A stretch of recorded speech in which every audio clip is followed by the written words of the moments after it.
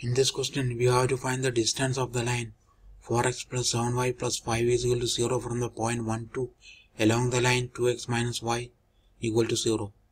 First, we will find the point of intersection of the lines 4x plus 7y plus 5 equal to 0 and y is equal to 2x.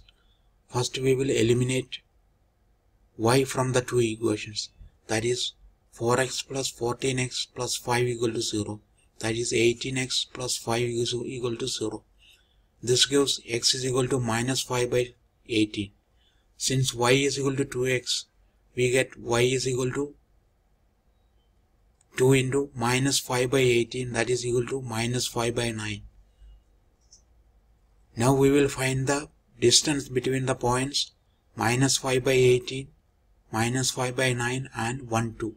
That is the distance between the two points is 1 plus 5 by 18 the whole square plus 2 plus 5 by 9 the whole square. That is equal to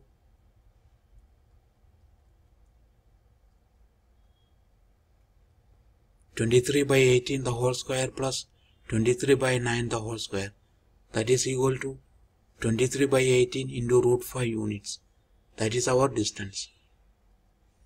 This is our answer to the question.